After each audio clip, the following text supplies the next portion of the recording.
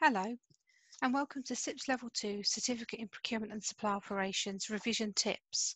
And this is for Module 3, Stakeholder Relationships. I'm going to cover Learning Outcome 1, which is to know the stakeholders in procurement and supply. So what are stakeholders? Stakeholders are individuals or businesses that are interested in what your organisation does. They will either be benefiting from what you do or be harmed by what you do. So let's have a look at the diagram on the slide.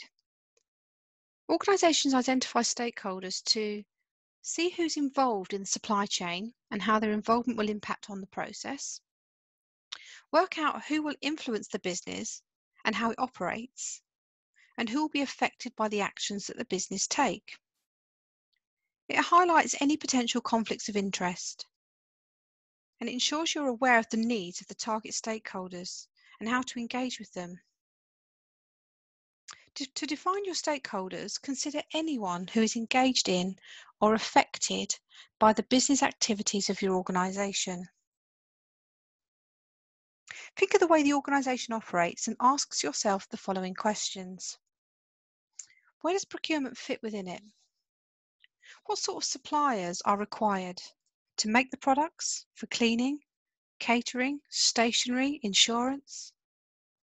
Who buys those specific supplies? And where and how are supplies bought? Let's take a look at some typical external stakeholders. Your suppliers. They could be manufacturers, wholesalers, or companies that supply goods or services to your organisation. Customers are the people who pay for your goods and services. Consumers are the end user of the product or service. They may or may not be your customer. Communities are typically the group of people who live near where your organisation operates. The government are responsible for approving planning permissions and licences. And other groups like trade and professional bodies like CIPS. So just to go back on customers and consumers, because I mentioned that the consumer is not always the customer, and there is a clear distinction between them. Customers are people who pay for the goods or services.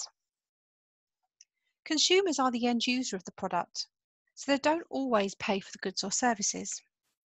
And that's because customers can be business to business, who then pass on further down the supply chain, or it could just be, you going into a shop and purchasing an item, bringing that home and somebody else consuming it. So let's have a think about whether or not the following are customers or consumers. An adult buying baby food. A teenager buying a magazine. A person buying a video game. A man in a supermarket shopping for his whole family. Parents buying a car for their child. A cafe buying coffee beans. Or a Tier 3 supplier providing goods to a Tier 2 supplier. The buyers and end users of organisations' products and services are the reasons why all tasks in the organisations are carried out. And organisations need to be ready to respond to those changes. So changes in purchasing practices, such as people now doing online shopping rather than purchasing from high street stores. Seasonal demand like ice cream or warm clothing. Competition in the market.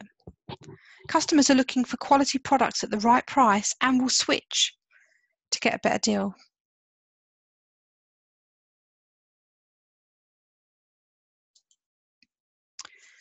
So we can now look at profiling stakeholders. And what is profiling and why is it important? So organisations profile their stakeholders to gain a greater understanding of the elements such as their age, gender, location, marital status, education level, nationality, their values, interests, lifestyles, attitudes and aspirations. This provides an insight into the influence that stakeholders might have on a business. can help to make an organisation see the changes that are needed and allows time for responses when working with stakeholders who may be slow to act. It helps identify the best way to share the benefits and failures of products and services, and enables you to account for stakeholders' needs in the strategy. And to know what stakeholders' needs, wishes and priorities are, to help you see the market from a stakeholder's point of view, which gives a fresh perspective on your approach. Now, the information you obtain from each of those stakeholders is what they need from you, how they'll be impacted by your organisation's plans, their level of interest in the organisation or other stakeholders, and the influence they have. And finally, the risks and benefits of their involvement.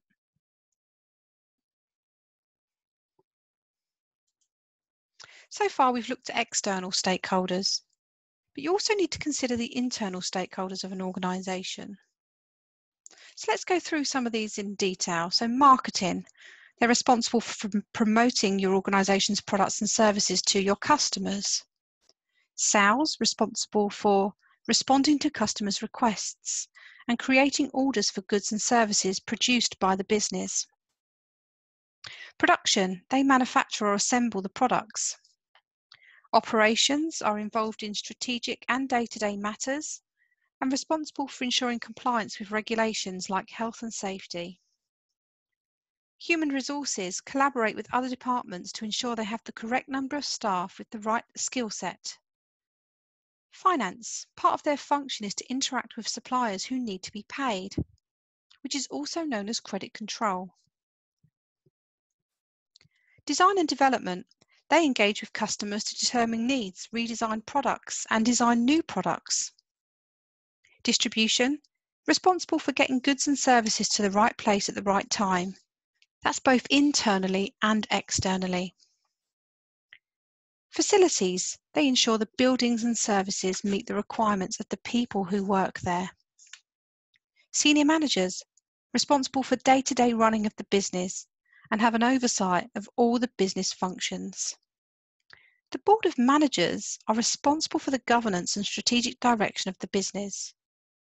And finally, shareholders, who want the business to make profits so they see a return on their investment. Procurement and supply interact with all of the business functions in some way, whether they're a dedicated team for that function or if several functions are handled by one team or person, as can happen in smaller organisations.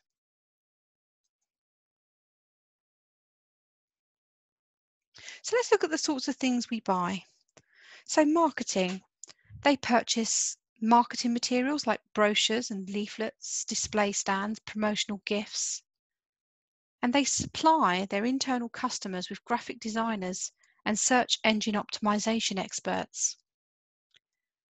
Sales will purchase company cars and mobile phones and laptops, and they'll supply samples and quotes and sales literature. Production purchase raw materials and components and supply finished goods. Operations purchase tools and equipment and outsource staffing to supply their staff and other parts of the business.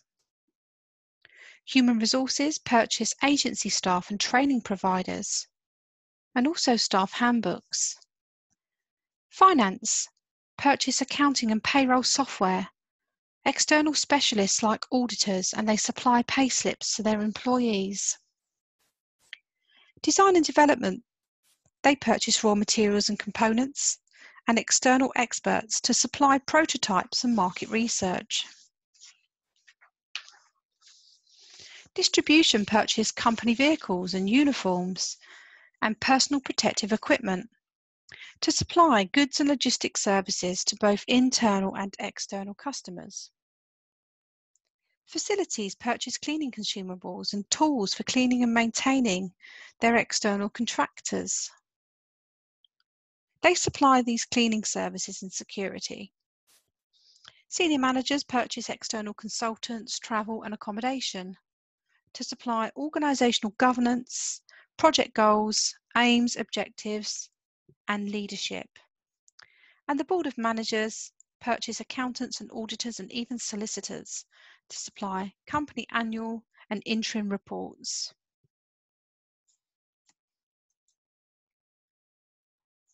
Thanks for watching.